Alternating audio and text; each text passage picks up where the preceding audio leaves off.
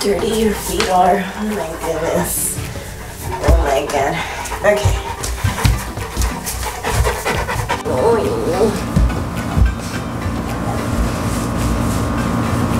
Sit. Yes. Good boy. You're so dirty. You just love attention. You just love attention. Welcome to our channel. This is Lincoln the Canecorso. Say hi. Hi everyone. Hi. This is my new puppy. Had to do a lot right now. I let him play outside and he got into some mud, and I didn't notice or realize he tracked in so much mud into the house, and like everywhere here I could not sit. I had to mop, I had to shower or rinse him off. Yeah, so we got him April 9th of this year, 2021. We got him from one of my oldest friends. They breed canecorsos. I was actually not looking into getting one. He just stumbled upon our lives. I love animals, as you can probably tell from my many animal videos, or my other channel, EllieBear14. Go ahead and check that out. Yeah, that channel I have more of my other animals, and this is gonna be just of him, you know, his growing up and everything about him. We had him for about a month until he became ours officially. That was May 3rd, and it took us about a week to decide if we were gonna keep him. We wanted to just make sure, because we do have two other dogs, and one is a Doberman. That's the first one we got a few months before moving into this house. We got a Rottweiler. One of our neighbors had like a litter of 13, and they were just looking for good homes, so we got her for free. We did want a companion for our Doberman, so that's why we got her. And they told us she was a Rottweiler, but she has like certain features that make us think that she might be crossed with a German Shepherd maybe, but who knows. And then we got him. Our Doberman is 4. Her birthday's May 31st, 2017. And Misty, which is our Rottweiler, they didn't really know the birthday, so we just gave her a birthday of June 10th of last year, so she's already a year and a half. And we have Lincoln. We also have a pig, and they're all together, they all get along. And Lincoln here, his birthday is January 6th of this year. We are August 27 today, so he's gonna be 9 months in about a week and a half. One day I was scrolling through Instagram on my stories, and they needed, my old friend needed a foster for this little guy here. He contracted parvo. He almost died. They had to do like treatments and everything. They had previously sold him to another couple, but he ended up getting parvo. We're not really sure what happened. All we know is that he got sick, and once he was hospitalized and had to go home, they were looking for a foster family. And so I DM'd them, and I was like, yes, I'm interested. I love taking care of animals, helpless animals in need. That's my kryptonite right there. So we took him in, and at first he was very, very thin, very, very malnourished, and obviously when puppies get parvo, they can die. They lose appetite, energy.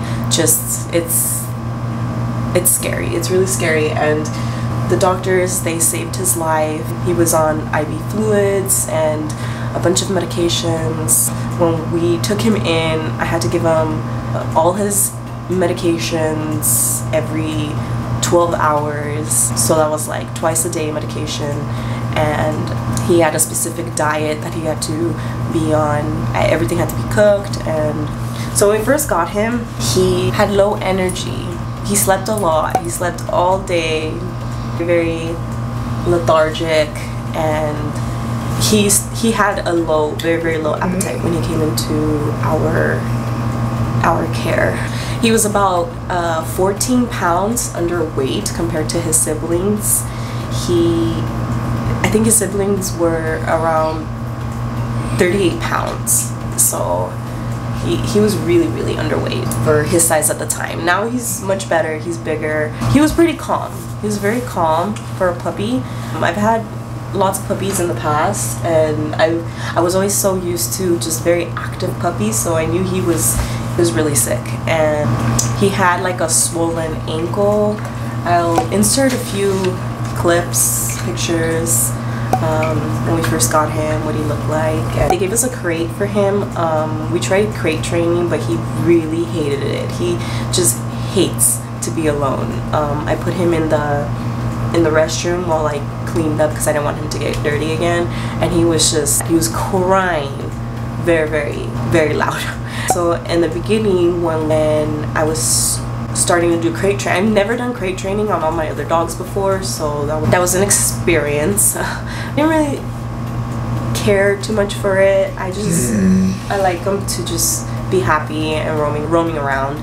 So I tried it for the first couple of days, sleepless nights. After that, I was just like, nope, we're just gonna let you be contained to a room. And so he was in this room.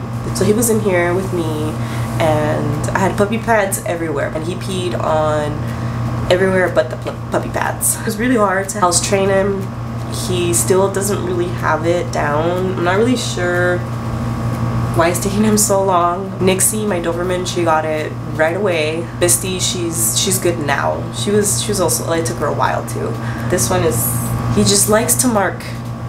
He just likes to, you know, pee wherever he pleases. So right away I started obedience training, and I did it with his food. So at every meal time he had to work for his food. I did a lot of hand feeding so he could get used to hands being around his mouth, and messed with his paws, his tail, tugged with his tail, because we do have kids, so I wanted him to be okay with and familiar with all of that.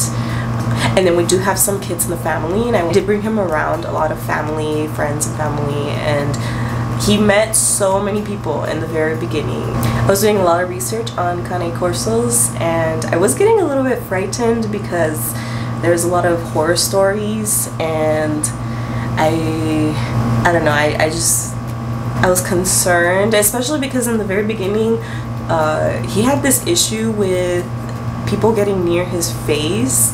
He snapped at my partner a couple times, and once in his face, like snapped like that. And also my eldest girl, he also snapped at her in the beginning, and he growled a lot when it came to being near his face or hugging him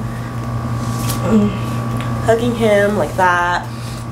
He hated that. Now he's pretty much gotten over it. Like, we did a lot of exposure therapy with him, just fancy way of saying exposed him a lot to that, and associated good feelings with those dislikes of his. So that helped a lot. That actually pretty much got rid of that dislike, and it took a lot. It was sure not to overdo it because I didn't want him to get too uncomfortable with that. So when we introduced him to our friends and family, we just made sure that we stayed away from unvaccinated dogs or young puppies, young dogs, and whenever he would poop, because the virus, it's in their poop. Whenever he would poop, after I would clean up, I would carry around this bottle of germicide that killed the Parvo Virus. So I would just soak the area, just make sure not to spread that disease around. His confidence is still pretty low right now with certain things. He is very skittish for a guard dog. I don't think he would guard me if there was ever any danger. He'd run first before guarding me. But I'm pretty sure through time he's still a puppy, so it'll just take time. And during the day he's okay. It's at nighttime when he gets more skittish, because I don't really walk him at nights right now. I'm trying to do that more often so he can get used to that. When we're walking, his guard is up at nighttime throughout the whole walk, and it's really hard to do any kind of training. And I try to do training at different times of the days, at different environments, just to get his obedience level skills higher and build on that. But he's a very smart dog. He's really smart. He's really lovable, very caring. So it took us about a month to decide on keeping him, and after that we took him to the vet to get his next round of shots. He already had his first shots, and his next round of shots. He was gaining weight about 5 pounds a week after that month. It took him a couple weeks to recover from the parvo, and he started to regain his energy. He was acting more like a puppy. He's still sleeping a lot, but not as it was in the beginning. And we took him camping, hiking, swimming. He's done a lot. He's met other canecorsos. There's this meetup, canecorso meetup, that old friend sent me the information, and I was like, let's go. We went that same day that he sent it, and we met a lot. Well, it was the wrong day, but it was a good thing we went, because we were able to check out the place and see where we would park and everything. So it was okay. It was quite a drive. It took us about 40 minutes to get there from our house, and that day we ended up going to, I believe, a bridal shower, and we took him as well. He's met all my family already. They all love him every time they meet him, because he's different than all the other dogs that we've ever had. He's very calm, very sweet. Aren't you? Aren't you, huh? We've taken him to stores, pet stores, Marshalls, TJ Maxx. We've taken him to a lot of places, and every time he's super popular with strangers. They come up and pet him. We want him to get used to that as well, because we want to take him with us to a lot of places, and whenever we go, we don't want him to just snap. And I mean, I'm still attentive when I take him out, body language and everything, but for the most part he's pretty good. He's met babies, he's met all different kinds of people, of different sizes, of different ages. I want him to be comfortable with people, so he does good. He hasn't barked or anything at anyone. And also, once he was fully recovered from the parvo, we introduced him to our dogs. They're older, and I had gotten them vaccinated about a day or two before he came to our home, so I felt okay with him being around them. I wasn't as concerned, but I still segregated him. He was indoors, and I just kept the other two outdoors. He got along with them. He loved them. He just wanted to be with them. But he enjoyed being with us too. And he also gets along with our pig. Her name is Esme. He does pretty good. Loves to chase chickens.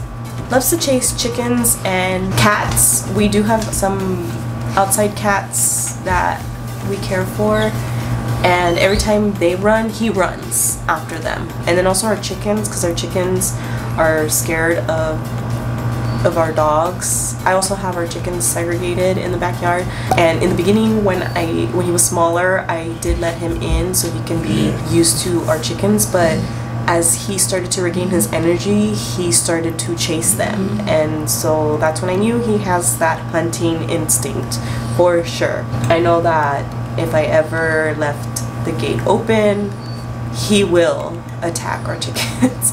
And so I just make sure I keep him away from them, so he doesn't, you know. When we first got him, it was kind of a shock having a puppy again. I kind of forgot what it was like, but then it was different because I didn't have to, all my other puppies I've never had to give them daily medicine. It's been really fun having him in our lives. It was, I think, one of the many best decisions that we've made. Keeping him and loving him and getting to know him and his personality. I'll do another video on his personality and probably have it linked somewhere. Check the description down below for a lot of information, any kind of information. It's been a joy having him, getting to know him and his personality, playing with him and seeing him grow.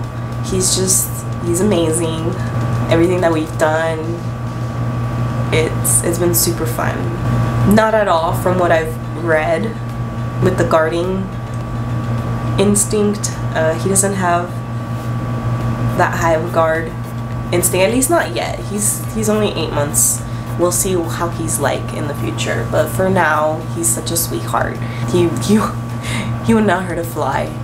He gets along with our family, he gets along with my family, my extended family, friends, other dogs. He does pretty good. In the very beginning he was pretty skittish. His confidence was pretty low with other dogs if they were barking at him, but now he's gotten used to it and he does good with other dogs for the most part. So this is him, this is how he is. He just sleeps. He sleeps a lot. I've also noticed that he hates the heat. He doesn't do very well with the heat. His energy is really, when it was cooler back in the spring after he recovered before the heat wave came, he was pretty energetic, and then once the heat hit, his energy went down. He prefers to be inside. He doesn't really like to stay outside for too long. Yeah, I think that's all I'm gonna say. So I don't want to make this video too long. I'll try to edit it and organize it so that it's like easier to follow. But thanks for coming to our channel, and I'll post some more videos. I'll try to do either daily or every other day, but I'll have a new video coming up soon. Thanks for watching. Don't forget to subscribe and like this video. I'll see you soon. Bye. Say bye. Thanks for watching.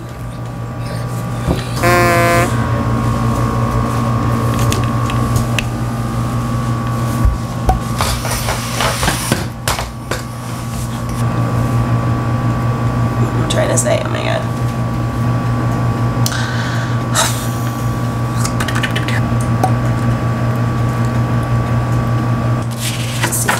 About to die. Oh my god. No! Oh. Excuse me, I can't hear.